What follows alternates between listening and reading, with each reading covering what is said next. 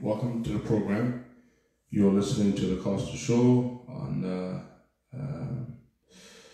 Roots Radio Online and our 6 or 7 multiple online platforms. We're very glad to be here. Waka?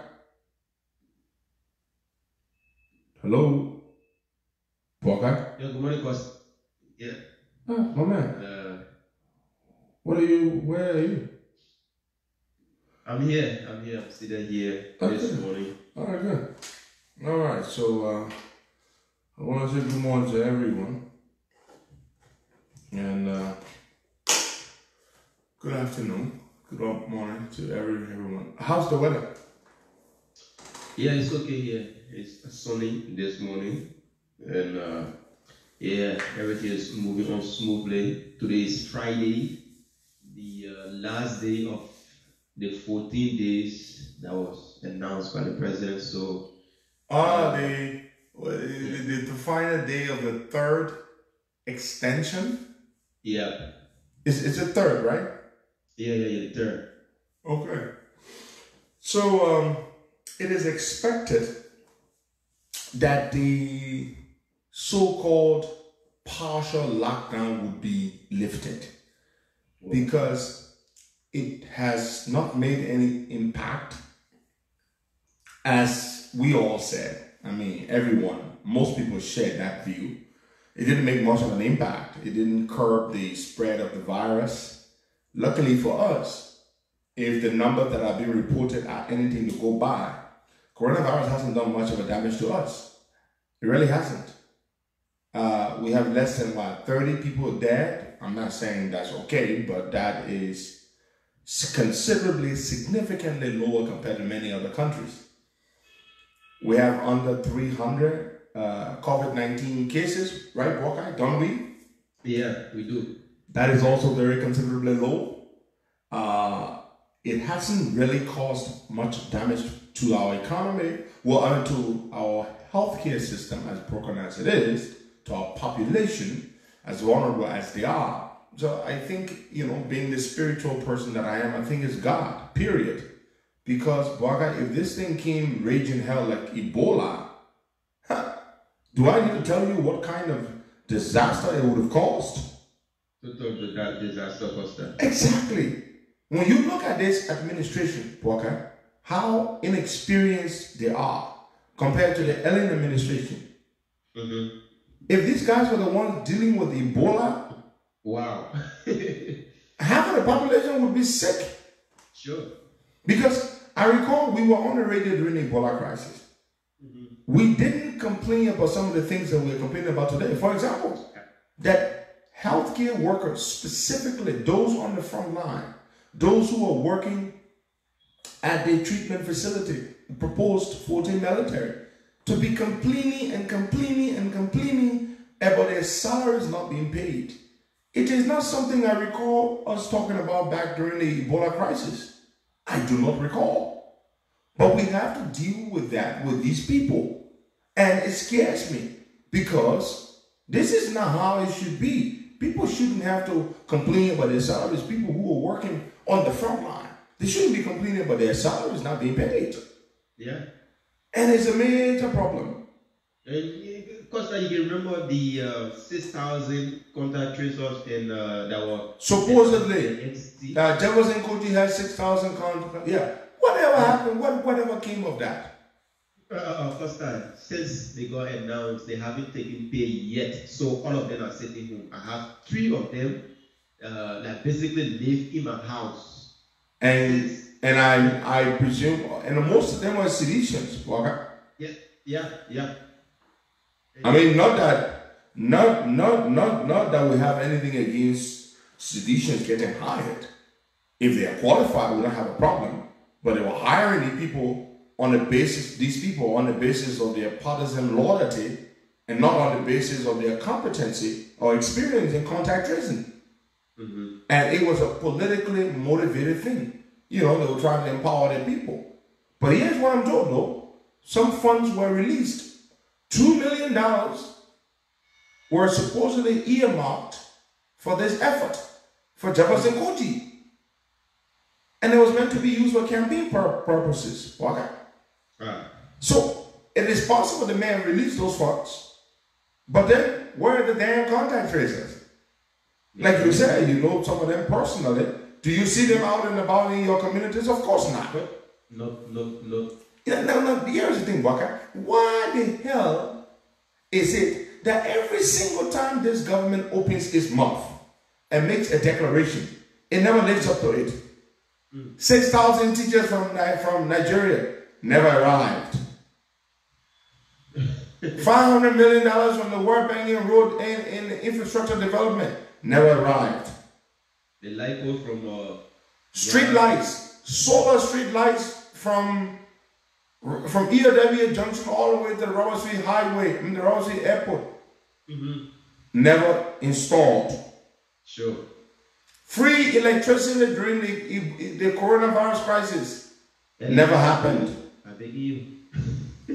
Food distribution to the Liberian people as a relief hasn't happened.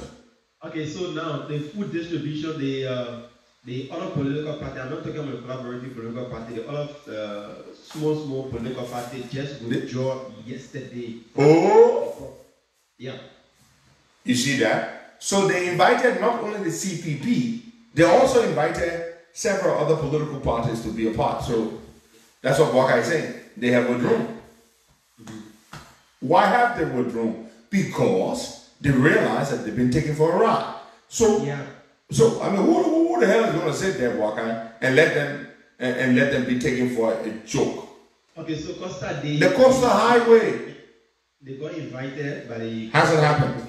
The process, and they haven't looked down the poll because there's no information on how they go about doing their own job as opposition. They aren't being informed what they will be doing there, or this is what you'll be doing for today. So it was a charade, boy. They didn't mean nothing to say let's bring them on board and to really be involved. It was a charade. Knowing George Weah, it was a charade.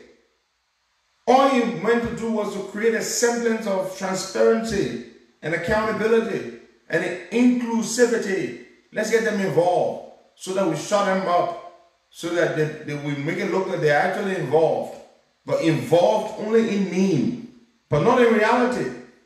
So why is it that everything this guy says never comes to pass? Never comes to pass. The Costa Highway has not begun. Free tuition at the University of Liberia and all public colleges and stuff hasn't happened. Do you know, Blogger, I've been told reliably that teachers and students are actually still paying tuition. Are you aware of that? They are, Costa. I mean, Blogger, listen. But Blogger, you have to stop and listen. Yeah, folks, I just want you to pause and ask yourselves, why is it that every time this idiot opens his mouth or his government makes a promulgation about something that is a public announcement, they make it in this auspicious fashion with all this the pomp and pageantry? It's like a big deal, but these things never come to fruition. When George Weah announced the Coastal Highway, it was a major deal. It was as if he already had the money to build the Coastal Highway. When George Weah announced that 6,000 teachers were coming from Nigeria, he made that pronouncement at the airport. He had just returned from Nigeria. He had a meeting with Muhammadu Buhari, and he created the impression that Buhari had agreed to supply Liberia 6,000 qualified teachers. Everybody was like, 6,000 teachers. It didn't happen. The guy lied with a straight face. He's a damn pathological liar. He got up and lied. I just gave $4 million to LEC, and LEC will provide free electricity to all during this coronavirus crisis. Another damn lie. He came back from China and said he had struck a resource swap deal, that the Chinese would exploit certain Liberian resources, mineral resources. In exchange, the Chinese would give us hundreds and hundreds of millions of dollars. At the time, I remember I was supporting the government, and they made me go all out. And I was preaching this thing. Oh yeah, resource swap. The Chinese are coming. It's a brilliant idea. The government of Joseph Kabila did it in the DRC, the Democratic Republic of Congo. And just what it's doing is a wonderful idea. The Eton and Igbo math. Okay, perhaps Eton and Igbo math. Those two deals were singularly the height of George Weah's 419 behavior. Okay. At the time I was supporting the government too, Mankila and Tue were telling me, even George Weah, I remember George Weah and I had a conversation one day, September the 20th or something. He and I had a conversation on the phone. I was on my way to school, and George Weah was going on, talking to me about how such a wonderful, he had just secured $500 million from Eton. And $500 million, he said, Kosa, soon Belero begin, over. The second time, Claire, begin, Claire. This is the president lying to me on the phone. I was going to school that day. I said, yeah, Joe, you're trying your best. Out here, the man cajoled me into believing that he was making honest efforts. Eton, failure. Igbo man, failure. Every single thing this guy said he would do is a lie. The hair plaiting company, the weed. The fake hair. His wife was bringing people to make artificial hair from China. They were building a factory. They even took a number of Liberian girls, about 50 of them, and shipped them off to China for training at the factory to learn how to plait hair. To learn how to fix hair, rather, how to prepare, how to work in a factory, how to manufacture artificial hair. They had an auspicious ceremony. They said these Liberian girls were going to China for what, 3 months. And they will return to Liberia, and by the time they return, the factory would be constructed, or they will begin the construction of the factory while they are studying in China. Yeah. That was ever since last year. No damn hair factory has been built. None will ever be built. Is a damn liar. Every single thing this guy has promised has been a lie. The Bali Island. Bali Island. He went there that day, drunk and high like a kite. In that overhaul suit, just like an Air Force pilot, with the boots, sweating profusely. I Prince Johnson said. Yeah. Then he put his hand up in the air. Then he go in the paper. Just to break ground that day, break swamp, because that place is a swampy land. We come and city. I mean, the guy is so ignorant and so stupid. He just lies and lies and lies. He said Bali Island, they were building a city, Bali City. Yeah. Then you read from the paper, the wind is blowing, the summer swamp is standing there in that swamp with all the crocodile in there. I don't know, they ain't eat a foot. I don't know where the crocodile, they said I play a crocodile there. They said eat a foot. And he's standing in that swamp. He is Samuel 12 and see Samuel 12. Looking like chimpanzee.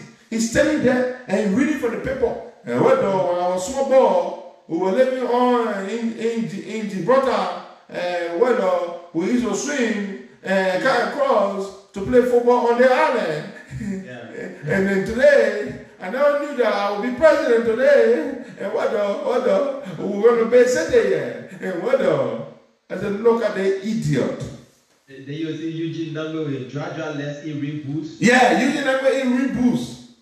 You see Samuel 12 looking there like cousin Tim. Cousin Tim. That they get brought from the zoo. You know? Ever since they talk about Bali Island, where Bali Island, my people? What? It's a freaking lie. Folks, your president is a pathological liar. He lies about everything. What else hasn't he lied about? What else?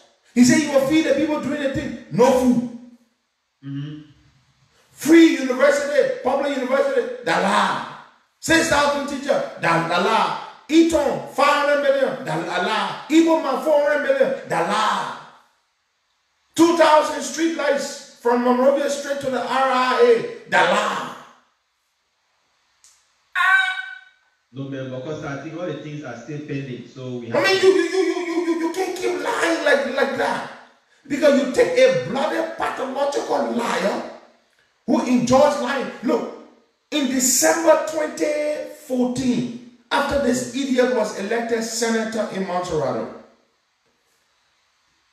I begged Mr. Yuri. I said, Bob, man, let's go see this man. Because my girl called me, my man. What's that? Y'all man support that Benson, the cheat now winner. I leave you, Mr. You so kind of reconcile with the cheat. And I said, okay, Bob man, let go see the job we have man. The man is senator. He won. You supported Benson V. I supported Benson V, but Benson V did not win. But fine, let's go and shake hands with Joe. We are congratulating him. Bob Ben, then he didn't want to do it. I practically dragged him there. We went to Jovia Hall that Sunday. Sitting down with Jovia, me, McGill, Mr. Yuri, and Jovia, the four of us. Sitting out there in a tiny little mass box of a house in rehab. He grabs Mr. Yuri's hands. Mr. Yuri was wearing this expensive Rolex watch. He grabs Mr. Yuri's hand and he said, baby, they watch them, I get it plenty. They're lying again. How does he have plenty of these Rolex watches that cost tens of thousands of dollars and he didn't have a damn car for the campaign? He had to use his friend Blamo's car. Blamo!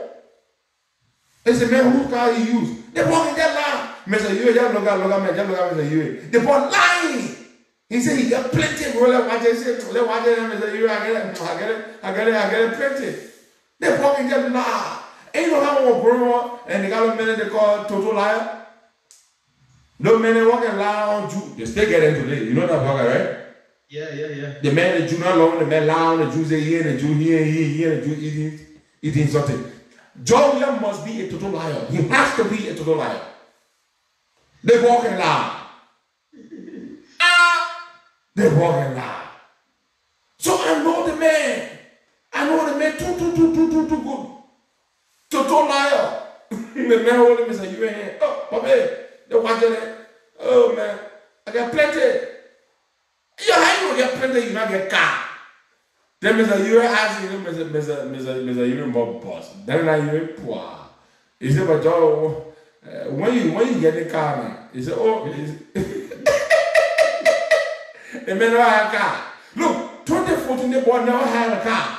So Mr. He said he got plenty of the roller watches. So Mr. Yuri said, boy, so he had one Acura. One small gray Acura was parking in a yard that day. That the car he was using. A small SUV, but the mid-size SUV, sort of. Not the full size. So Mr. Yuri said, that one car there. He said, oh, that one of my men car, man. You know, they send it, they will get our car after we get inducted. Huh? They will get their car after he gets inducted. In January 2015, I tell the game one ugly Mitsubishi. That means that Mitsubishi, well, I can be me. I can drive ride in that car. This is a man who has plenty of Rolex watches, but he did not have a car. Then so you talk about the watches, you say when you get car now. He said, Papa, after they do the induction ceremony, they'll get our car. Huh? This is the man today. He paid himself all over the place. He never had a car. I say, yo, look at me. I say, hey, God, the guy is a big liar. And you know, and the thing about it is that this is the man we have a total liar as president of the republic. Total liar. As president of the republic. He lies about everything. I can't wait for the CPP to whoop this bugger's behind like a pop. P-U-L-P. Who will beat this ball like a pop into a paper in 2023. Who will begin by 2020. They say the elections are slated to be held on December 8th. That's what I'm told. But this is serious. The ball lies too damn much. You're listening to the Costa Show on Roots Radio, online, on Facebook, and multiple and a number of other platforms. I'm Henry Costa. Boakai is in Monrovia. Today is the 5th of June 2020. Today is the birthday of Big Brother Nehemiah Yuma Kamanda. Nehemiah Yuma Kamanda in Australia. Today is your birthday. You're a diehard supporter of the Costa Show and a member of the COP. I want to say happy birthday to you as you celebrate your birthday today. Evans Yuma, one of my longest supporters. Evans, I want to say happy birthday to you, Evans Yuma. He's a young entrepreneur, hard-working young man. Mr. Abraham T. Snetter Sr., your darling wife, this sister Musu Snetter would like me to do this for you as a happy birthday treat. It is also your anniversary. Congratulations to both of you on your anniversary and happy birthday to you, Abraham T. Snetter Sr. We're going to go to the phone lines and take some calls. Today is the day we say, have your say. Call in, say what you want to say, of course, is have your say. That's what it is. I remember my favorite BBC program and what I learned quite a lot from, particularly my presentation skills as a talk show host, was from a BBC program called Word Have Your Say. It used to be presented by a guy called Ross Atkins of the BBC. And I used to love that program, Word Have Your Say. It used to come on at 1800 hours GMT, Word Have Your Say. Wonderful, wonderful guy, great presenter. And I learned quite a bit from Ross Atkins. Formerly a DJ, a disc jockey, became a journalist, and he was fantastic at it. We're going to go to the phone lines, take some calls there, of course. 2 days from now, we commemorate the first anniversary of the most historic, well, in terms of peaceful assembly in the history of Liberia. Even the gurus, even the trailblazers, even the people who came before us in this particular advocacy business, in this particular peaceful protestation business, the likes of the former chair of the NEC, the Veteran, Jean Fromoya, and the Veteran Dusty Wolokoli, all those senior comrades, Sam Jackson and the others, they all would agree with us that June 7 was indeed the greatest peaceful protest in the history of the country. And so one way or the other, lots of people were involved, and we sought the advice and consulted with some of these people and to pull that thing off. And we're all very proud of what we, together, the people of Liberia, accomplished on June 7, 2019. June 7, 2019 was so historic to the extent that the international media descended on Liberia, that we, the people, were recognized as the 33rd most influential African on the continent, out of a pool of 50. It was a remarkable feat, made possible only by what we did on June 7th and on June 6th. We're going to go to the phone, and on January 6, 2020. We're going to go to the phone lines and take some calls. Our website is, yesterday I could not, unfortunately, really join the conversation. The guys were doing the last demonstration, a virtual demonstration. The web designer and our brother Aaronella on the other end, I don't know what I should call our web designer's name. I don't know what, I'm not going to do that, but fantastic guy, has done a great job for us. And Aaron is also, definitely I can call Aaronella's name. Aaron is a fantastic guy too. He's been ahead of this thing here, working with his buddy there, and they've built this wonderful website for us, which we intend, it looks like it is certain that we're going to launch this site on the same day that we commemorate the first anniversary of June 7th. Everything seems to be a go, and yesterday Stephen Johnson was on the thing with them. I could not really be there because I was so busy trying to I had just gone and gotten myself a new television. It's my new toy. I'm very excited about it. And so I was trying to set up some things. My friend Helmut Peters came down to help me, so I didn't really get to join them. But the website is good to go, and we're going to put it up. We're going to launch this site. I think everything is set to be launched on Sunday, the 7th of June 2020. Let's go to the phone lines, Waka, and take some calls there. You're listening to the nation's premier platform where we discuss the issues that matter.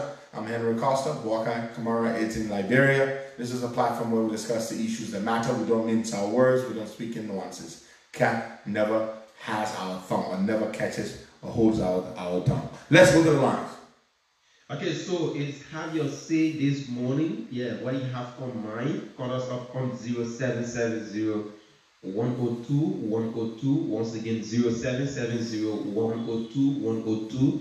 0886 010383, 0886 010383, or 0555 102 102, 0555 102 102, and WhatsApp number is +231 888 624171, +231 888 624171. So those are the numbers that you can. And at 8 something, we're gonna defer a little bit. We're gonna talk to Minipaka Dumoy. Minipaka Dumoy is the vice chair for administration of the COP. He's the acting chairman on the ground in Liberia, and he is exploring the possibility of a run for the Senate in Bone County, his county of nativity. And so we're going to be speaking to him. He's currently in Bone County. Minipaka Dumoy is exploring.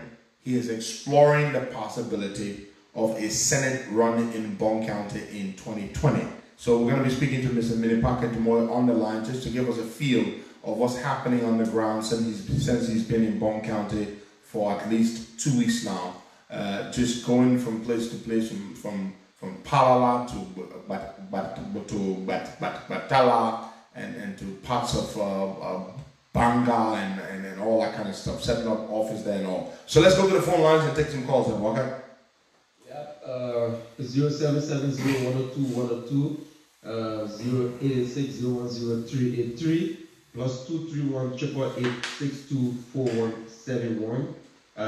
And the lines that you can call this one or 055-102-102. So, yeah, the callers you have to call this morning is have your say. So, if you have a burning issue. And after Minute Pocket Dumoy, we will speak with Mr. Samuel Polytheus Jackson, Liberia's, in my opinion, one of Liberia's, clearly not just my opinion, is evidentiary. Samuel Jackson is by far one of Liberia's brightest leading minds, economic minds in the country, one of the most knowledgeable people I know.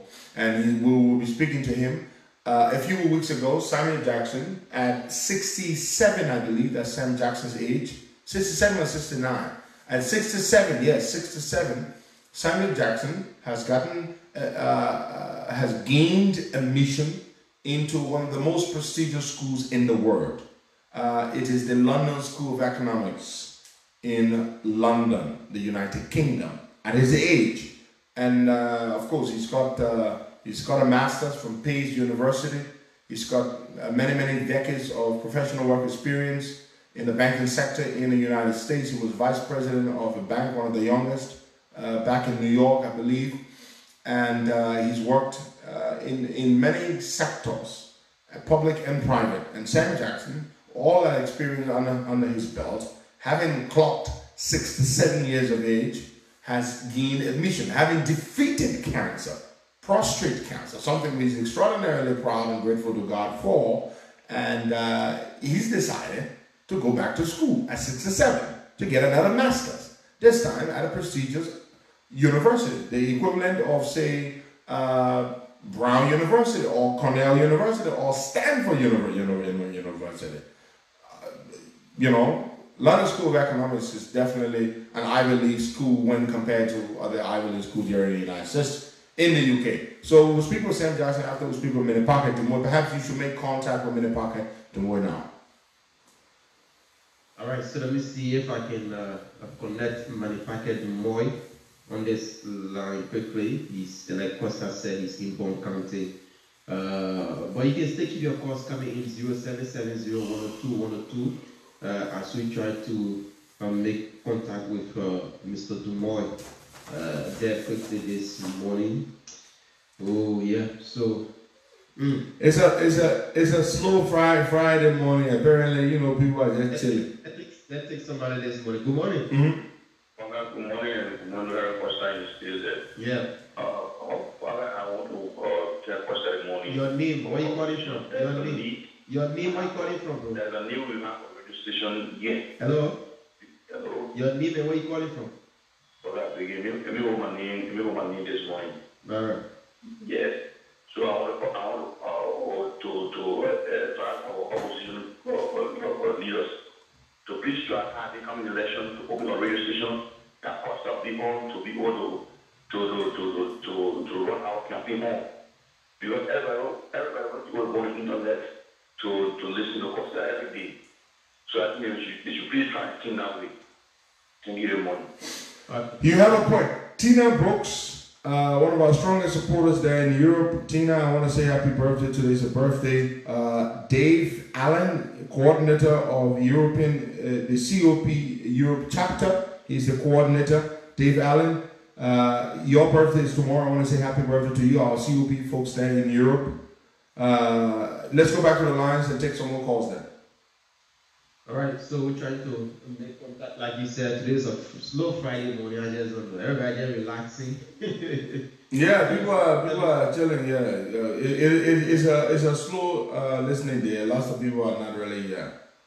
Okay, so we have Mr. Dumoy now on the line with us. Mr. Dumoy, good morning and welcome to the Costa Show. Hello? Boy, you have to make sure he's loud enough, please. Okay. Okay, so he suggested another number to call him on. Okay. Okay, so let me take it question as I'm trying to get in contact with him. Good morning. Good morning, George. Good morning to Pedro Costa. Yeah, welcome. Where are you calling from? I'm staying, but now I'm calling from Johnsonville. Okay, go ahead. Yeah, what's on my mind this morning? I want to tell Costa that I will not vote for the CPP. Okay. Because there are so many haters in the government. The party shut down for seconds illegally. And the Unity Party for their celebrating attack. Today they are all around pretending like the Lord Costa. And today we have to look at the station of broad daylight. Nothing has been done. And tomorrow this CPP take power. And Costa will set it down this very CPP today. Some of them will go against him and they will look the station and see where CPP Call them is doing now. today. Expecting your call, please. So for me, I will keep my vote. Do that. The day Pedro Costa will be head of the political party. I will get my vote and I will not vote for any party of their own status and failure. Okay. Thank you. Let me say something to the brother, even after he leaves the line. My brother, first of all, I want to thank you for your support and for your faith and confidence in me. I'm deeply honored and humbled by it. But while I may not be able to run for president in 2023, it would be selfish of me to not try to convince you to vote for whoever we reach to terms with and put forward and beg you to support. It would be selfish of me to not try to do that for the good of the country. Yes, I have no guarantee 100% that whoever I put forward, I as an individual, and ask you to vote for, there will be no guarantee that that person would lead the way I would want to lead the country. There is no way that I see anyone who can do exactly the things that I want to see done. It is the same way that there is no way I will do exactly the things that that person will do. Vice versa. But you must vote. When I come to you, my dear brother, and there are many of you out there who tell me, Costa, we're not going to vote for anybody, we're going to wait until the day you run. No, don't do that. When I come to you in 2023 and ask you to vote for John Brown as president, before I do that, I will have extracted a solid commitment. I will have examined. I will have reached a solid understanding, a solid commitment with John Brown in your behalf and on your behalf. And so, my brother, I want you to call back if you can. If you can call back. Tell me that you will change your mind and you will vote for a presidential candidate when I present one to you. Since you say it's about me, Costa, that's why I say I. Because he says his confidence is only in Costa. Sure. So to you and everyone who holds that view, please, this is not about Costa. It is about the country. We will get the candidate of the CPP to sign on to our social contract. Whoever that person is, if they don't sign the social contract with you and thousands of Liberians, because we'll go around and solicit signatures. If they don't sign our social contract, we will not support them. But I have no reason to doubt that they will sign it because they need our support. So I say to you, my dear brother, thank you for your confidence. Let's see if it is him. Somebody is calling again. Hello? But we need you to support. I'm speaking to now. I'm the one calling back. Stephen, Yes. you believe in me, right? And I'm going to show support. I didn't show up again. I will do Now, Stephen, thank you. Thank you very much. I appreciate all the support and sacrifice. So, Stephen, I'm sure you heard what I said. You were going to change your mind, right? and you're going to support whoever we put forward for president, right?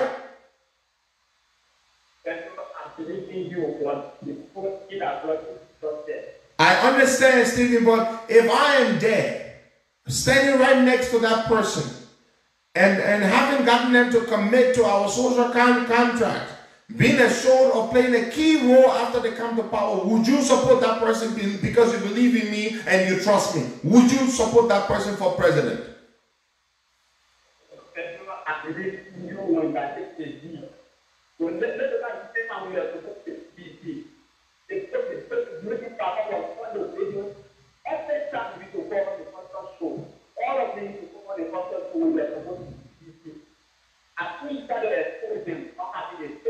I understand. I understand. I understand.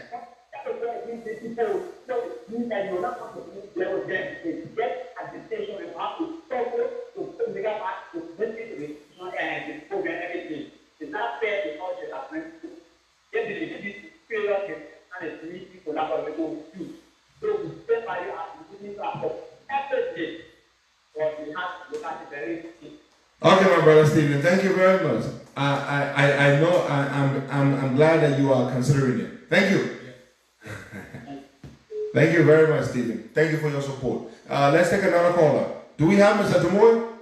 Yeah, let's see if we can join him now quickly on this line. Mr. Manipake Dumoy. Amy Ryder, good morning. One of my biggest supporters. Morning, Amy. Let's take Mr. Dumoy if we have him. Yeah, I'm placing a call to him now. So, okay, so we now have Mr. Manipake Dumoy live on the line with us. Mr. Dumoy, good morning and welcome to the Costa Show. What? Yeah, good morning. Good morning. Yeah, welcome to the Costa Show. This is Boaka. Yeah, Boaka, thanks for having me. Okay. Let's see what I do working here. Dumoy, can you hear me? This is Costa. Loud and clear. Very, very good. What part of Bone County are you specifically? Where are you calling from right now? I'm back in the capital. I'm back in Banga. Beautiful, beautiful. Now tell us, what sort of vibe have you been getting since your arrival in the heart of the country? Literally the heart of Liberia, Bone County, our beautiful Bone County. What sort of vibe are you getting? I see lots of exciting photographs depicting massive reception and positive reaction from the folks there. But you tell us, you are the one experiencing this. Share with us your experience. What I've been seeing in Bone County since I've been here has been a rock star reception from our people. They have expressed continuously their love and attraction to the COP and to those of us in the COP. And because the day you enter Banga,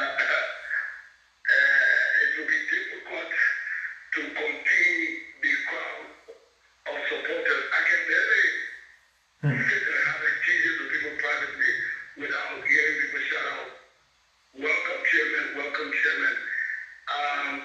Sometimes people take the COP to be mostly a Monrovia-based grouping, but in Bone County, up and down the county, after sharing your concerns about county challenges, the next thing is, where's Costa coming?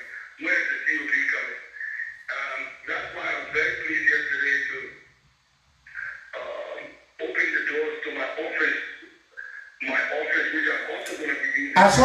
I saw you painting. I can't tell the last time you painted. I saw you painting your office. Wonderful. We're going to put the COP office there, the Dutch office that I can use. To run, it's easier for me to run both simultaneously. Wonderful. Now, Dumoy, you've been dealing with interacting with a lot of people. I've seen your engagements with the people, community engagement right across Bone County.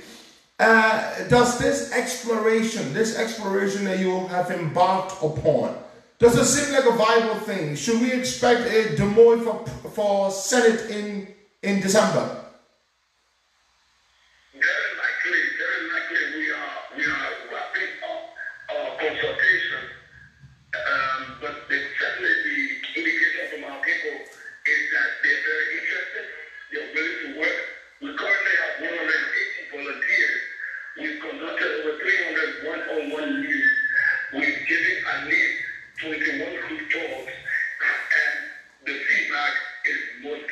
mostly, there is a strong gap in the leadership of Bond County. And they say they want COP style leadership. They're very impressed with Edward Darrell in Monrovia, and they want similar type of representation that is not afraid to voice out their disaffection with government. That is wonderful. Now, Bond County is certainly not far from Monrovia, and they follow the events in Monrovia. As you said, they are impressed with Dillon's performance in the Senate, and they want, a more similar, performance there. They want more of that, not less. And so I can appreciate why they came on having a Dumoy in the Senate to join up and pair up with Dillon to continue to fight there. And so that is very, very good news. Now, what is the standing, what is the favorability of the current president and the current government in Bond County? How are they looking like in Bond County? Very low. I mean, I've had 12 group meetings where I was very critical of the president, very scathing.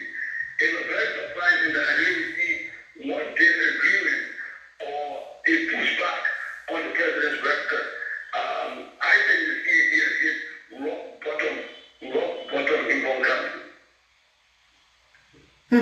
But how could they have fallen out of favor so early on into the administration with the people of Bond County? They overwhelmingly voted for them in the last election. That just shows the people of Bond County are conscious. They must be following the issues.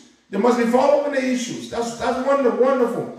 Now tell me, what are the challenges? What exactly are the issues? Do they feel in Bond County that they are being represented in the legislature in a way that satisfies them?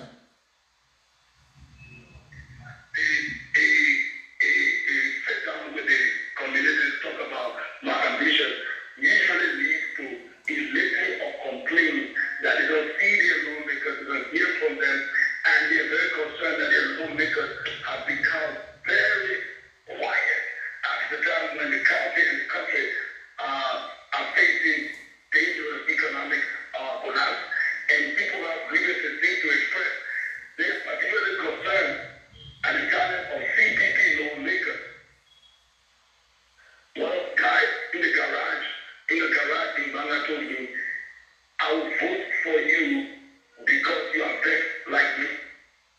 I will vote for you because you are vexed like me. We want people who are angry, we want people who care about the suffering of our fellow citizens. Wow. People want a candidate that can be radical, that can stir up things for the right reason, constructive, positive agitation. Wonderful. That is the kind of progressive change we need. Now, Mr. Dumoy, Bond County is your hometown, and no doubt your family has quarters there, Dumoy Quarter, and so you are well at home. And do you miss Monrovia? Oh, not at all. The work here, the sheer passion of the young people. I usually have to beg to be left to rest. I have the meeting to stop. One person calls another, and another person calls another. It's on and on. I usually close my one-on-one meeting at around 12 midnight. And so it's just too much long around me for me to think about anything else. That is wonderful, Dumoy. We're going to be in touch with you. It's good. Thank you for giving us a temperature check of what's happening in Bond County. You're having an exhilarating experience there. Keep at it. Keep pushing, and we've got your back. Let's see how this exploration, which is going pretty well, is going to end. Thank you very much. Any last words?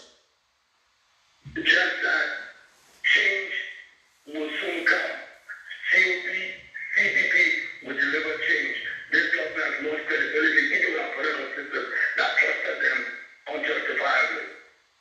Thank you very much, Mr. Dumoy. Thank you very much, folks. That is Mr. Mini Paquet Dumoy. Mini Paquet Dumoy. In Pele, it means, Mini Paquet means something's about to happen.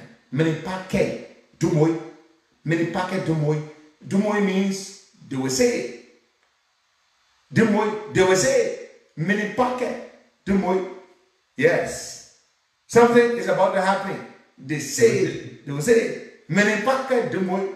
So Monrovia is in Bond County, and he's on an exploration. He is looking to run for Senate in December 2020 to represent the wonderful people of Bond County.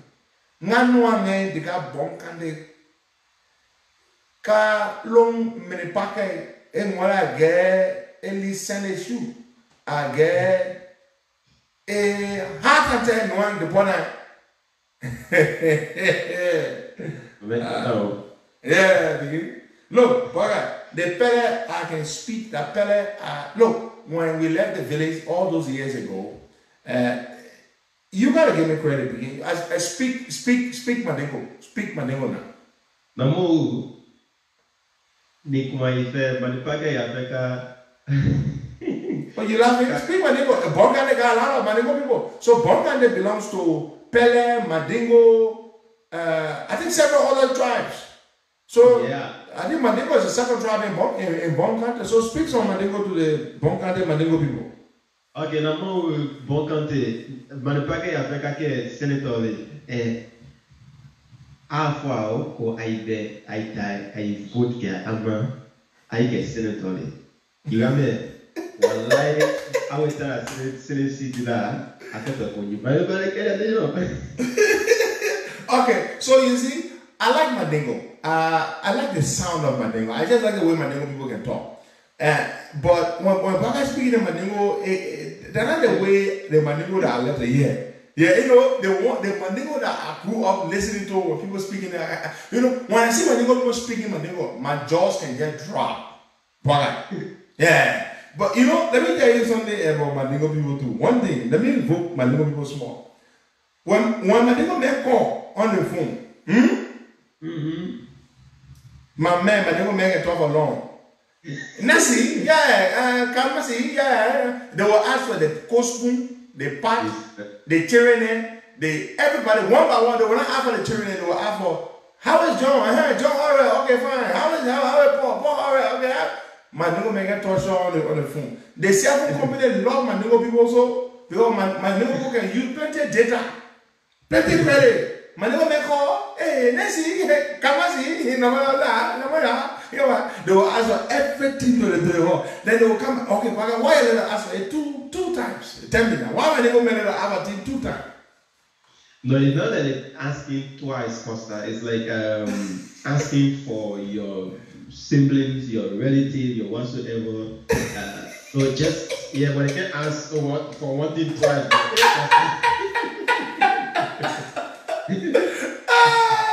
Okay, let's go to the full line and take some calls. All right, we're going to talk to old man Sam Jackson. Sam Jackson will be calling in very shortly, and we'll speak to him about his admission, which is a wonderful, wonderful feat, and his admission into the prestigious London School of Economics. I know my father went to London School of Economics. Yes. Pedro Costa Sr. went to London School of Economics. My father was an accountant. He worked at Maserati Group of Companies. As an accountant, he also worked at LEC, the Liberia Electricity Corporation. When my father worked at Maserati Group of Companies, Stephen Tolbert brought him to work there. Yes, many of you did not know this. As a matter of fact, Steve Tolbert Jr. Got in touch with me the other day and said he had a photograph of my father along with the British guy who ran Maserati Group of Companies, Group of Companies, and Steve Tolbert. My father worked at Maserati Group of Companies as an accountant. I think he was their chief accountant. They say he was a no-nonsense guy. Yes, my father went to London School of Economics. Sam Jackson. You did not know that? I just told you. Let's go to the phone line, take some calls, and we're going to connect with Samuel Polifius Jackson shortly. Pagomo camera can speak Mandingo. Pagomo, in fact, I sending you credit this morning for speaking real Mandingo. Send me your phone number. Let me send you $20 data. Pagomo, listen, man. Yeah, so, Mingo J. I Inshallah. Good. Maya can for someone that you know.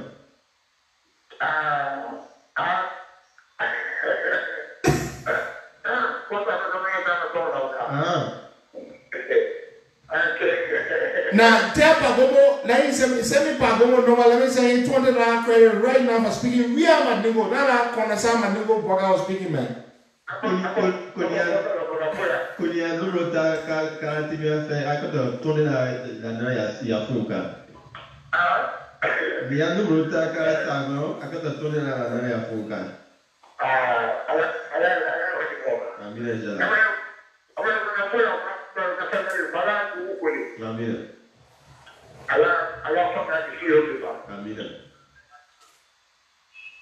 So my friend, I feel that don't for that, not to be with for that. I feel more clear, more for that, they will tell us. New Google, I need a family, a family. I come more clear. Don't forget, but when you go for you, I will come for it. I will come over my other girl after that. I will come for family, too. Eat that killer. Never again, never again. Muda brother nabi otot oto le nabi oto oto share mama payo so be jama mana jama ni da ala jama ni so mama pedra amna masa pedra ko to de masa ni jama ala ta ta mala mala amina amina so my father to where na my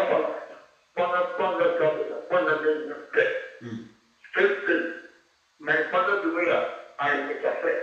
I would have said more and I thought it was. When I was supporter, they will pull up and I will pull up the capacity. I will move this place. I was here so so criminal here. After maybe a respect. After maybe a study after second, you will I decided for. So my brother said another. But other way I did it. More here, many years ago, we take another way up there. Right. So, okay. So when I'm being over, so I said, I can push for the water. I went up. It is not a real, it's a better than when I'm waiting at you. When I'm waiting at you, when I'm going to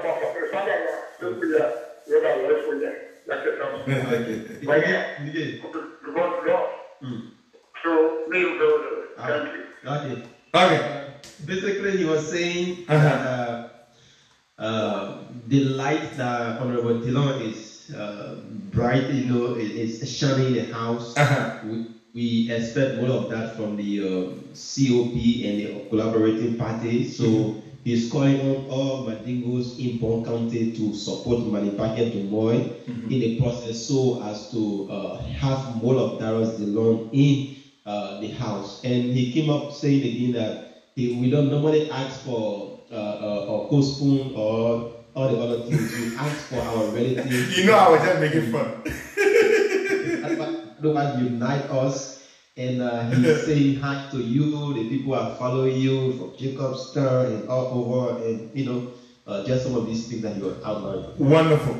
Now send me Pagomo Kamara's number. Let me send him $20 credit for speaking real Mandingo. Okay, not me. Mama, you never short of credit, Mama. You think I know how who walk and send you credit, Piggy? send me the number, please. Let me send it for the $20 credit to him. Okay. So, then we're going to connect with Sam Jackson. Take one more call. While you're doing that, then I'm going to call Sam Jackson up. And send me Pagomo's number. Okay, so I will say Pagomo number. Okay, let's say Martina Konate on this line. Martina, I'm trying to connect you. Quickly, Martina been trying to call you out. I know Martina too can speak the Mandingo.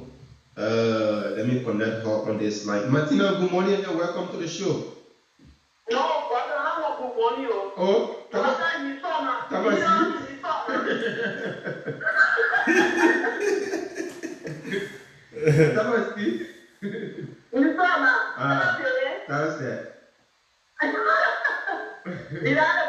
I'm alright. I'm alright. Yeah, but I will tell you that I need to fit them in the package more than only when you really with that what people then is broadcasting and say about broadcasting. We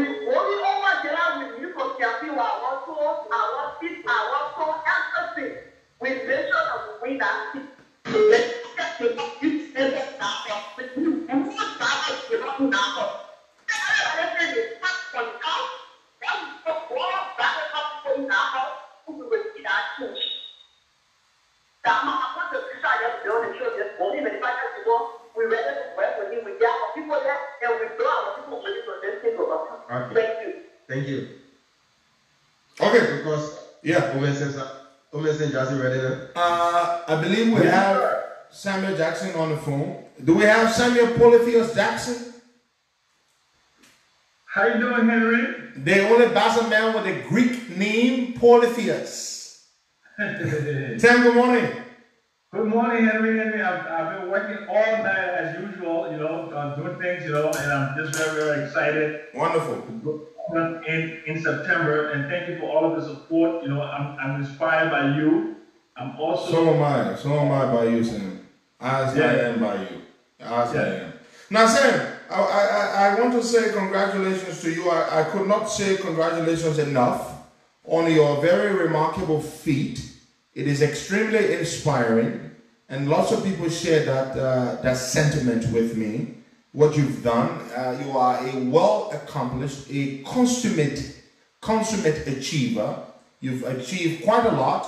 In your 20s, you were vice president of a bank. Which bank was that? Was it Chase Manhattan or Chase Manhattan Bank? Exactly, in New York. And you're going to talk to us a little bit about that and about when you came to the United States as a young man back in the 70s and your accomplishment. And yet you've chosen to go back to school at 67. That's quite remarkable. After having defeated cancer. Now you have a comfortable life. You have a wonderful home. I've been to your home in Covington, Georgia. Wonderful family, beautiful home. Living there, the typical American life. And here you are, retired with American healthcare, Medicare and all. And, access to medical treatment at any VA hospital. And you want to go back to college, to London School of Economics. What is the drive? Why are you doing this, Sam? Well, Henry, I plan to do more writing. I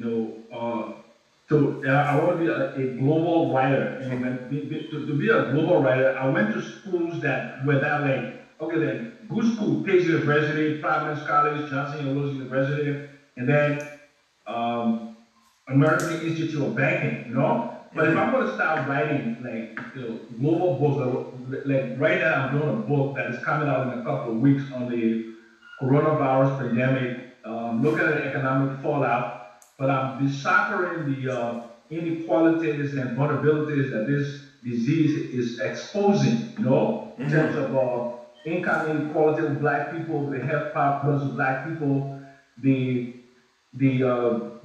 divergence between rich and poor nations. So if I'm going to start writing books like that, it will be good to have the LSE credential, on my CV to get a lot of people to take a, very good look at my book. So I'm doing it for a very, very selfish reason. The other reason I'm doing it, I'm basically just bored, Henry. I have nothing to do here. I'm retired. I get a little small pension every month. It's not enough money for me to ball and fly all over the world. I can eat my Quaker oats and I can eat my little spinach or fufu, and I'm fine. So, but I wanted to challenge myself and write more global books, and that's the reason why I'm going to the London School of Economics, so I could get people to take a subtle look at me when I write a book and I have an LSE imprimatur on that book. Many people are going to buy the book, and that's the primary reason. But also because I'm bored and I just want to push myself as hard as I can, and hopefully, if we have we're an effective government in Liberia after 2023. If I'm still healthy, I can look at the possibility of maybe opening up an investment bank in Liberia and driving some investments to Liberia. And when I'm in London, of course, all of the networking that I'm going to be doing with the Arab princes and the potentates around the world that go to LSE. So I will try to do some networking there. So those are some of the reasons why I decided to go back to school. Okay, Sam, that is wonderful. It's a wonderful, wonderful feat, what it is you're trying to do. Again, we say congratulations on that. So one of the things I want to find out from you is, Are you going to literally move over to London for the duration of this master's program? And what exactly are you going to be studying? Okay. Well, okay. It is an executive program. It is designed for people who are already accomplished, people who already have a graduate education, and people who have published, somebody who really, really doesn't need to go through the ground of a regular graduate work, but just to, can you hear me? Loud and clear, Sam. Loud and clear. Yeah. Okay. Yeah. So basically, I'm going to do MFC in economics with a concentration in urban planning and sustainable development. I don't know if you remember him. I was in the high-level panel, and we produced the Sustainable Development Goals, which is the 17 goals that guide development in the world. And I have an MBA, and I also have a diploma in international economics, and I don't have a pure development degree. So I also want to do some consulting too. And if I want to do some global consulting in sustainable development goals, I need to have a credential that will match my experience and my output. So it is very sad for a country like Liberia that does not mainstream its development agenda to achieve the sustainable development goals. Because in 2015, the MDGs expired, the 8 goals of the MDGs. So we got together for 2 years, from 2012 to 2014, and put together the Sustainable Development Goals. If you look at the 17 symbols of the Sustainable Development Goals, if you see the bowl of rice, that is with the heat coming up, that's a symbol I suggested. My friends from the Brookings Institution and from the ODI, and other global economists, they were using wheat for the eradication of hunger. So I said, no, most of the globe eat rice. I said, okay, no. So they put that, and a few other symbols. So I did a lot of work on that. I spent 2 years of my life traveling around the world, going to Indonesia, going to London, going to Brazil, going to Mexico, consulting with civil society groups all over the world, and helping to put together something called the Common Africa Position on the post-2015 development agenda. And we completed that, Dr. Dukley carried it further. He went further than I did, because at the time I had fallen out with Ellen Johnson Sirleaf, and she didn't want me anywhere near her because I was criticizing her on some of the corruption and some of the egregious acts of misfeasance and malfeasance that was going on. And so basically she booted me out. But I had 2 solid years of working with Dr. Hamid Karas, who is a fellow at the Brookings Institution, who was the lead writer. I like to consider myself a co-lead writer for the global post-2015 development agenda that produced the Sustainable Development Goals.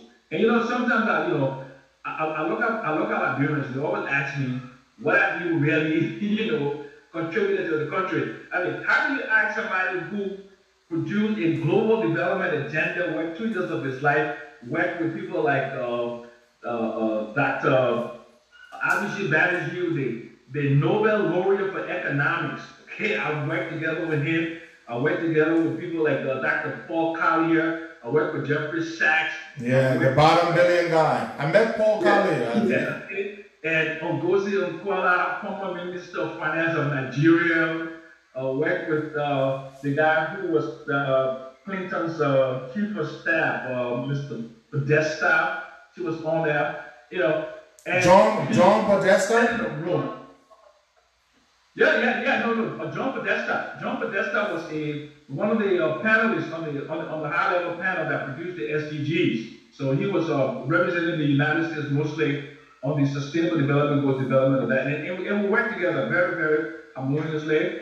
And all of those people, they were like really surprised I didn't have a PhD, I told myself, look, I'm an investment banker. I fell into development economics purely by mistake. Henry was in like 2008, 2009, in the global financial crisis.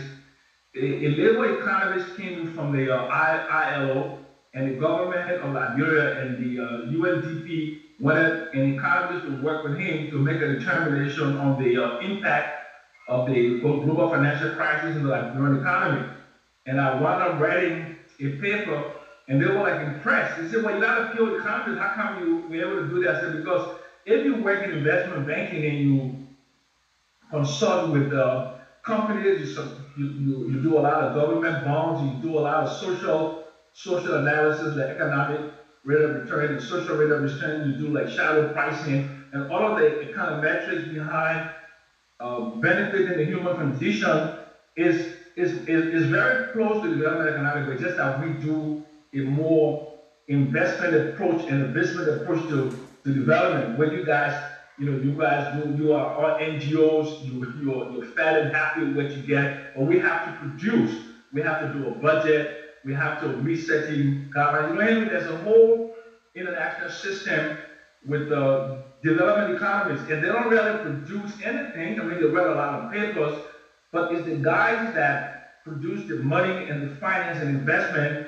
Those are the ones that create the jobs and improve the lives of people. And that's the background I came from. But my passion here it has been all my life because of my political background, my social activism has been about people. So falling into development economics was a very, very, very, very, what would I say? It was just like a seamless effort falling into development economics. All right, Sam, thank you very, very much. You're listening to the Costa Show. We're speaking I want to say something quickly before I go. No, you're not going just yet. I heard you talk about him, and you call him Henry. I used to have so much respect for this guy.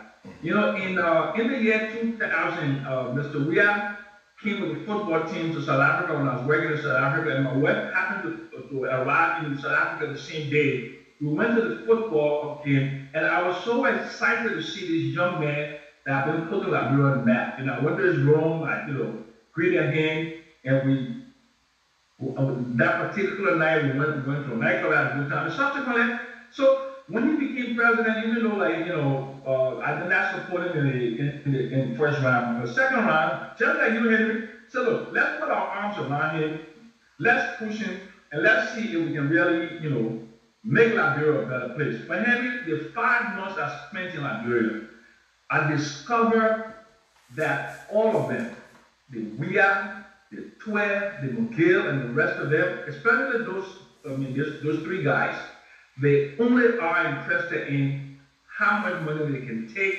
when they can take it, the pleasure that they have. They don't have any strategic plan. Look at the National Economic Dialogue. We spent 3 months of our lives putting together what could have been a platform for development for Liberia. The international system spent $250,000, that's $250,000 for a 3-day conference. And Henry is going through 10 months. Not one item of the 17 recommendations has been implemented. So sad. It's so sad. And if you talk about him being a liar, and I really come to think about it, I look at the Eastern deal, I look at the BOMAP deal, I look at the resource swap deal, I look at the coastal highway, I look at the university free tuition. Henry, one of my friends, is working on the team that is just beginning to enumerate the houses. To enumerate the houses to start what? Distributing the rights. They're just doing the enumeration. They're doing the enumeration, I think, in 3 or 4 counties. That's Monrovia, Madibi, I believe Nimba, and then they're jumping over all the other counties and going all the way to Grand Crew. Yeah, Henry, the thing is Grand Crew doesn't have a problem with coronavirus, So this guy is charging, and then Henry, and I will tell you a little secret. Over the last 8 or 9 days, we've been doing some kind of informal polling all over the 15 counties in Liberia. Henry, you'll be shocked. This is scientific with the margin of error, 5 to 7%. And I have the raw data that I will discuss with you. This man has gotten so unpopular The number one problem in the country is hunger. The number two problem is insecurity. The number three, the school system have gotten worse. And the young women in the country especially, they are so destitute. They're telling the people who do the surveys, they're telling them that they haven't had this kind of hard time in decades in that country. And this is sad. This is sad. There's no war. There is no civil strife. There's nothing. This is what we call normal days. And they're suffering at that. And my poor little social security income for people who I'm connected to. Henry, I haven't seen such desperation in this country in a very, very, very long time, you know. And that's very disappointing, you know. And my fear, Henry, for this, for us, he cannot win another election. No, he cannot. Because he cannot win another election, because he has to stay in power. He has to stay in power for fear if he surrenders power, the consequences. So he's going to try to maintain power. But we're not going to let him maintain power when he cannot win. Yeah, but I'm saying, but I know him enough now, the way he's been acting as president. I know that he's crazy enough to want to maintain himself in power even after he loses. And that's my fear, because I don't want us, not us, like you and me, Henry, but I'm talking about other young radicals. They're more radical than you and I. They speak to me every day, they're so concerned about what's going to happen. Because these kids, like in the 30s and 40s, they want some stability in their lives. They want to self-actualize. And Mr. Weah is obstructing them. You talk to people in Finland who are chemical engineers, people in Norway, people in Australia, people all over, young guys, like in your generation, Henry, your generation is probably the most educated generation of Liberians ever, and the most productive. And you guys are in your most productive years. You should be in Liberia. You should be in Liberia doing things, doing projects, earning an income, building businesses, and doing things, outside of the government. But unfortunately, Mr. Weah has obstructed the possibility. A lot of young women, Henry, when you were in a little problem with your laissez-passer in Sierra Leone. The politically motivated problem. They call me, they cry to me, you know. They said, what did he do? Laissez-passer? For them to be going after this young man like this guy who is a symbol of the resistance. And these people, and Mr. Weah is not careful, if he tries to cheat, I'm afraid that these people are going to do something that it will really upset the peace in our country. So I want to appeal to him, Henry, and the last thing before I go. Henry, besides those three guys, 12, McGill, and Mr. Weah, most of the guys in the CDC, I heard you mention that today, we have to reach out to them because they are hurting just as much as you and I are hurting. They're hurting, Henry. They're hurting. But because they're in Liberia and most of them don't have any options like you and I do, they cannot voice it out. But Henry, they're discussing among themselves what their plans are post-Weah. They are planning a post-George Weah dispensation even as we speak now. And that's the scary part. His own people, they speak to me in hush tones. They're in my inbox on a regular basis, Henry. They're very, very concerned. And when Henry, you all have to reach out to these, do it very quietly, reach out to them, stretch your arms to them and say that if it's possible, when the opposition takes power, as it is very clearly it will, you have to reach out to some of those young men. Because for 12 years, they suffered in the wilderness. They sacrifice a lot. And they take power here. You know how power is sweet in Africa. And these guys that they're smelling it, but they're not tasting this power. It's only George Weah, Samuel 12, and McGill. And those three guys, that's mean. That's cruel. It's so inhumane, you know? And Henry, you and I talk to the same people, some of them reach out to you too, Henry. We must reach out to them. We we shouldn't destroy the friendship of the amity between those guys and us because they support CDC verbally. And I can say they support it verbally, but in their hearts, they don't support CDC. Thank you very much, Sam Jackson. We wish you best of luck. Looking forward to your upcoming book, your next book, and your London School of Economics experience. And we enjoy watching your podcast. Very informative, very educative. And have yourself a wonderful time, a wonderful weekend, and be safe. Thank you very much, Henry. And check your email, okay? Check your email. Yeah, I did see it. Thank you so much. Thank you so much, Sam. All right. Bye-bye. All right, folks, there you have it. That's Samuel Polifius Jackson.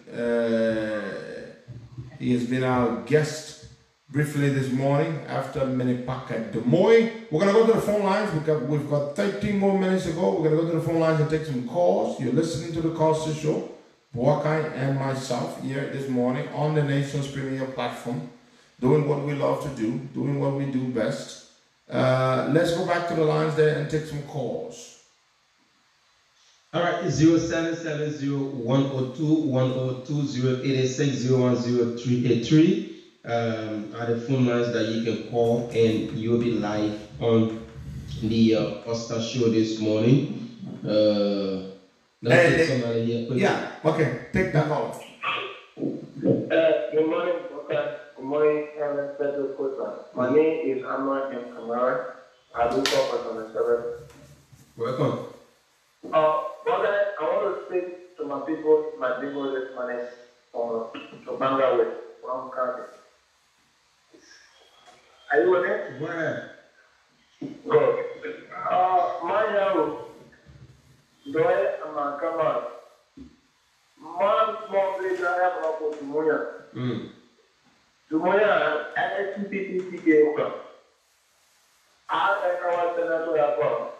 120 minutes on it. So the dog later in here for me. I don't. I can move quickly. Where is Muya? As Muya twitches, Muya, I will spend in the air. The most you can move whining. Move with the wine. I said it's not more like this. I can see big it's a pocket. Still have the way to Muya. I look at Muya. Well, I did the matter you have for Casino. And second, let me just speak that in English as towards the social contract. Second, the social contract will be an oath between the CTP and that of the Liberian people. If the CTP does not expect the signatures and agree upon the social contract that we will go on the floor before them, that's why I can show to you, whenever you go to the floor, we will go and we will not support the CTP. Okay. And we will be very clear. If anyone challenge that, you will definitely not become president of the Republic of Liberia. Thank you. Thank you very much. Thank you. Yeah, of course. Well, I have no doubt that a CPP candidate for president will commit to the CPP. I mean, to the social contract with the Liberian people. No doubt whatsoever. And we've made it clear, and we're very clear on that we will not budge. The social contract will be signed. Period. We're going to take some more calls. It's 10 minutes before the show is up. I want to say again, happy birthday to Mr. Abraham T. Snyder Sr. Today's a birthday from your wife, Musa Snyder, and today's also your anniversary, the both of you. Happy anniversary. And Evans Yuma, happy birthday today. And Tina Brooks, COP Europe chapter, happy birthday, Tina. One of our longest, strongest supporters. Dave Allen, he is a Europe coordinator of the COP. Dave, your birthday is tomorrow. Nehemiah Yuma Commander, COP / Henry Costa supporter there in Australia. Happy birthday to you today. Let's go back to the phone lines. Let's take some more calls there. I think this person. Good morning. Yeah. Joseph, welcome.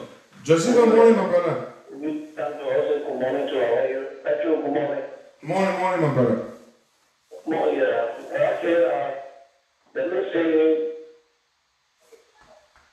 The mission had to our last year like in Bokane and continue to be there on the town reach to do in Bokane to make that decision for bringing into the parliament because I know when we stand for to also give our moral support and then we are so happy and for everything Jerusalem is here we hope to celebrate our Jerusalem in Liberia.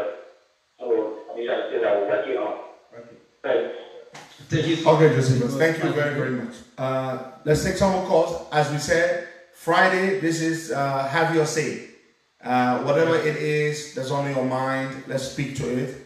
As we told you the other day, Junior Cole, the young man who raped, well, some would say allegedly, but Junior Cole has not denied it, who raped on multiple occasions a 9-year-old boy, has been indicted and is currently being held on remand, R-E-M-A-N-D.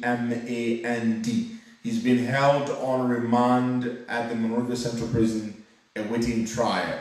That's Junior Cole. He raped the 9-year-old kid we told you about some time ago. He's at South Beach where he should be. As should all other rapists and other people who take advantage of people sexually. I mean, come on. Junior Cole, you want to engage in same-sex or homosexual activity, it is your right, but find somebody who is willing and is of age to do it with you.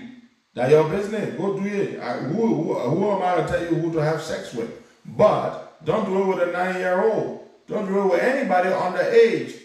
And that person must be of age and must give their consent before you know. But to hold a knife to a 9-year-old boy's throat and compel him to have sex with you is repulsive. It is ridiculous. It's unacceptable. It's reprehensible, and you should be in jail where you are. And in as much as it doesn't take away that the anguish and the agony experienced by that little child, but at least the family will get some justice. They will be assuaged to a degree by justice being served. Let's take some more calls then. All right, let's take somebody on the WhatsApp line. Good morning. Yeah, good morning, Gila. Yeah, welcome. Good morning, Costa. Morning. Yeah, this is Brother Samuel. Look, Costa, there is nothing we're going to panic about, okay? The only thing I really appreciate you for organizing or putting that agreement together, and whosoever, look, I believe I have the strong convictionness that we're going to win in the CPD, going to win 2023, come what may. But every agreement that you are putting together along with the committee, let whosoever that's going to be or the leader must abide by every rules and regulation from that. Nothing we need to panic about. Everybody's eyes are open right now. Everybody have ideas to social media. So when it comes to election 2023, nothing we should be panicked about. All we need to do right now is to get people in the various counties, consulting them, look, let's do it this way, do it this way. Even some of us are abroad, get our relatives involved into it. No one should be afraid of this government. Where is someone here today? They say stubbornness. So if anybody tries to carry anything wrong in our country for election or power greed, they will face the same old problem. Okay, go. Take it or leave it. All right. Thank you. Barga, hold on. Barga? Yeah? Tell Pagomo. Mm-hmm. I tried sending the $20 as I normally send data to people using easy top up, but unfortunately for some reason it is not responding this morning. So I had somebody call him from Liberia and they sent him a text message to try to send him the money. Well, he can choose to buy the data or do whatever with it, the $20. But he's not picking his calls, and let him check his text message. Okay. Yeah, they sent him a text message and they called him several times. Let him check. They want to send him the $20. All right, my boy, it's like, good morning. Yeah, hello, Pastor. Man, boy, no morning.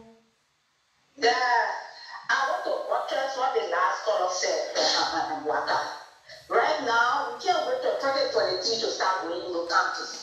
We have to start telling our people right now.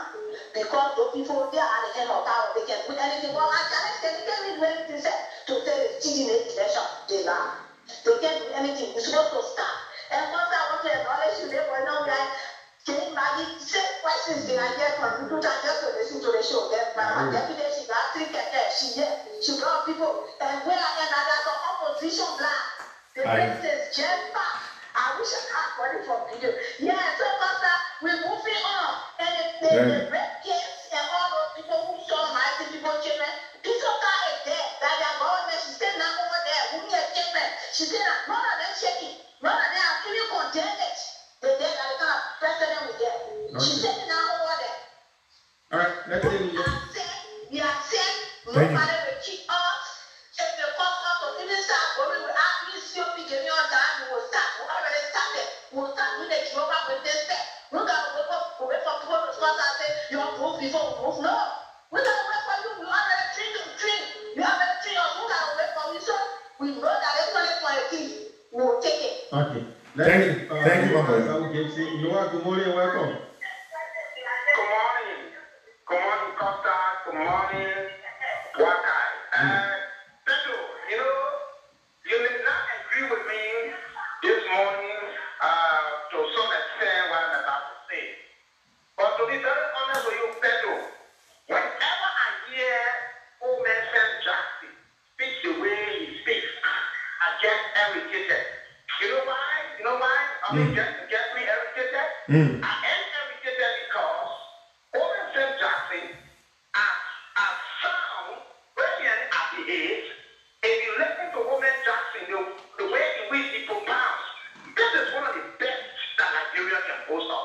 But for Woman Jackson to have sat there and ever thought that George Weah would have done better. You see, look, let me be honest with you. Pedro, despite the admiration and the respect you have for me, Pedro, there are certain things that you should believe that I cannot do. I will not perform miracle. For example, Pedro, I've been in there. Pedro, I can drive you. That's true. That's true. It can't work like that. You saw a man here on the same document, as brilliant as you are, an economic scientist that described you to be. You sat down here, you saw the man who actually define supply and demand pure well, and you still went on and let this man, then today, this man is messing up. Then today, what you ain't got nothing to tell on the same document, just leave us alone. I'm telling you, they want here, forgiving you, that one is not possible. Right. That one help me to forgive you. Thank you. Oh, I'm just waiting for the day you get in the ring. That's all I'm waiting for. I can't wait for that time to come. Thank you, Noah. Now take somebody on WhatsApp line 2 Okay. and call it in. Yeah? Yeah, let's take the call for the good morning, welcome. Good morning, Wakai. Good morning, Costa. This is John James Sakwe. I'm calling from Monrovia. Many others, many others are no doubt that the CPD indeed, is going to war and that it's going to receive or get the mandate of the rest people when it comes to the leadership of the country. And Costa yesterday talking about, Wakai being a man of integrity, I had an opportunity where most of the time, by the time when I was at LBS, I went with that old man to many places, and I sat with him where sometimes he would be talking about the development, of the country, what to do, and the rest of it. I asked him a simple question. I remember I radio time after you call. If where? And he said, James, you know what? I said, no. He said, we just have to take some of the very hard decisions. We have to take some of the very hard decisions to develop this country. There I knew indeed that the old man was somebody, a man of vision, and that he was ready and prepared to really move this country forward. But it went that way in 2017. But I know whatever happens, and whoever becomes the next CPP senator or so, I know definitely there is a great people we are serving and agree, and that will give that mandate. Okay. I want to thank you very much for all you continue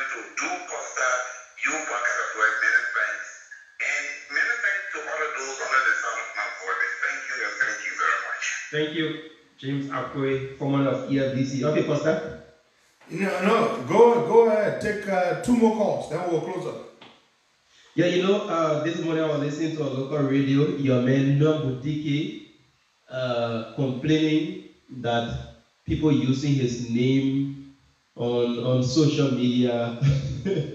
So his public relation officer came up. They had a press conference. Let me just of the chairperson notified him that they saw him in the chat room of Henry Costa, and he said, "No, I'm not on Facebook, so I don't have an official Facebook page, so I can't be in Henry Costa chat room when I'm not on Facebook." The person in question just screenshot the comments that were made in the Henry Costa's chat room and sent it to Councilwoman Dickey. He in turn wrote the Ministry of Justice complaining this, and he brought this to our attention as public relations officer. We wrote unofficial communications to the chief. So that's it. The man complaining, the man just complained to the Ministry of Justice that somebody using his name in your chat room. Oh, so, wait. Yeah. Nobudigi, the damn Nigerian criminal, is complaining that somebody is using his name in the chat. It's not a chat room, exactly. It's a group. Yeah, it's a group. No, I know you know, but you're just quoting what they are saying. But it's not a chat room. Because when they say chat room, it means we are in a closed group where we are chatting with each other or with one another. But it's a group. It's the largest Liberian social media group, the Costa Show, 280,000 members. But here is a point, though. He says somebody using his name, Noah Budiki. So why you want to carry them to court? What? This Solomon Swan, Noah Budiki, who should not be serving in Liberian government. I mean, Georgia is just, oh God. This is the reason why we seek this man's downfall, because this man seeks Liberia's downfall and humiliation and degradation and retrogression. To take a Nwabudiki, a fraudster, and make him chairman of our LACC, an integrity institution when the man himself has no integrity. What kind of man has documents with multiple different dates, contradictory information? His birthday, he's got 3 birthdays. Yeah. When they ask him, he said, "Oh, that does not mean that the people wrote a document." And how can this man be chairman of LSCC and George Weah still has him there? This Solomon Swan, George Weah. So then nobody talking about people using a name and cause. So who is this person speaking now? This person who was speaking? The public relations officer for LACC. Look at that kind of nonsense. So, public relations officer of LACC is complaining that somebody is impersonating that idiot Solomon Swan Nwabudiki. Yeah. Google human beings that are being impersonated, they're not complaining. That you complaining, you criminal, you fraudster, impersonator, forged nationality, you got fake Liberian nationality that you don't want dare open your mouth to complain about. I don't blame you. If you are in jail for violating our alien nationality law and impersonating a Liberian citizen, you wouldn't be making noise about somebody impersonating you. Who the hell are you? You complain about somebody impersonating you. Damn criminal are you, Nwabudiki. Stupid fool, telling your stupid boss George Weah. They what kind of thing are pissing out to my man? A stupid criminal. But what kind of good name you get before somebody want to use it? Yeah? What kind of good name? My boy, you're yelling all that thing. Nobody complaining that somebody using his name on Facebook. So LSCC not get work to do but to go and send their public relations officer. Play that nonsense again, Wagan. Play that clip again. Okay, let me take it from the top LACC. Stupid fool. Coming quickly, okay. Begin at 20. Alright.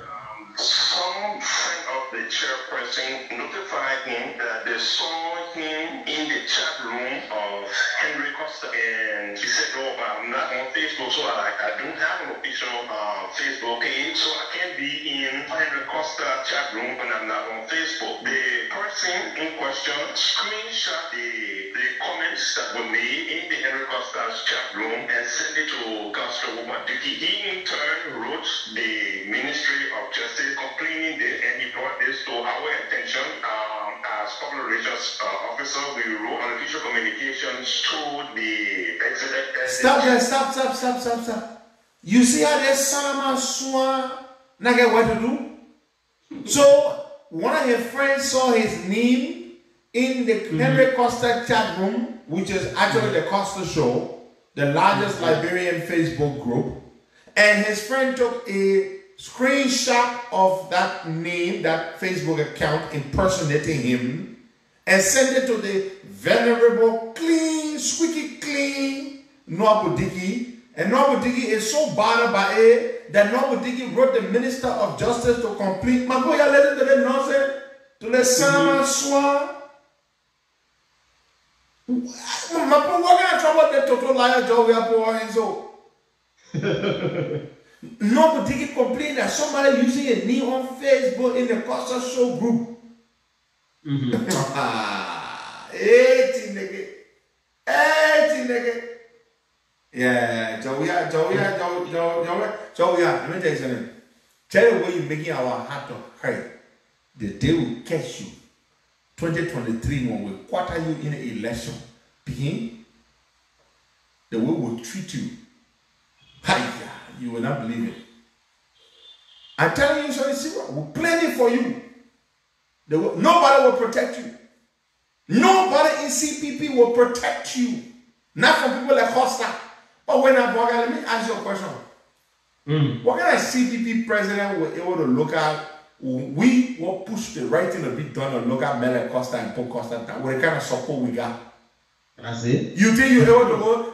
You're able to scare Mel and Costa? Because we have massive popular support from the Liberian people. So we will be strong in the CPP government. So you will not be, who you want to scare who? Me? When we say let's go for Jawia, then you want to say, I'm going to tell the Liberian people. Anybody in CPP that will try to make deal with Jawia or to make him go walk free, we will fight you. Go to the president, whoever the president will be, our Pedro will fight you. If you try to protect John Weir, protect someone to them. The way John Weir making our heart to head, that total liar John Weir, walking lie about everything. The day we get power, and that day is coming very soon. The way we deal with that bugger, you will not even believe it.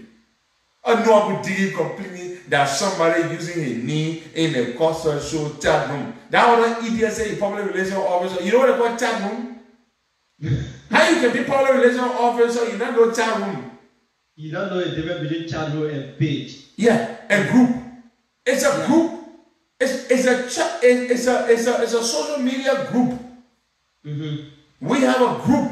There's chat room that the one where people can join and they can communicate with each other. That one different. This is a group.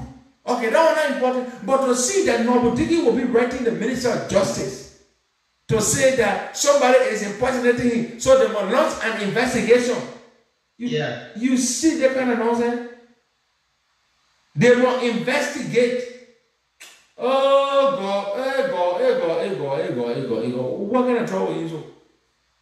Nwabudigi is offended that his name, his good name, his high-earned reputation is being dragged in the mud by an impersonator in the Costa Show group. Hey, God get patient. Oh, God get patient. But we wait. We lie in ambush. We are waiting. Nwabudigi, they don't win power. Just go Nigeria. My man, Nwabudigi, my go Nigeria. My people, let me tell you today. Your mom remember, will not forget Nwabudigi. Nwabudigi, the day they call election result, you must be in Lagos or wherever. Don't be in that row. Be in Lagos. People will tie you. We would look. the president will be saying that we will be giving the order. Y'all go catch the man. And it will not be witch hunt. It will be clear, because of clear violations and abuse of our laws. This man is not a Liberian citizen. He's impersonating. The man is impersonating. Then he says somebody impersonating him. He's impersonating a Liberian. Then he says somebody is impersonating him. Sarama Swan Nwabudigi. My man, I see you, man. I blame total liar Joe. We are. Bye bye. Okay. What kind of nonsense is this? Stupid man, Joe. We are for a weird mess. I'm not going to dig in or complain about being impersonated. Somebody impersonated him. Nonsense. What time? You better be in Nigeria when we finish winning the election.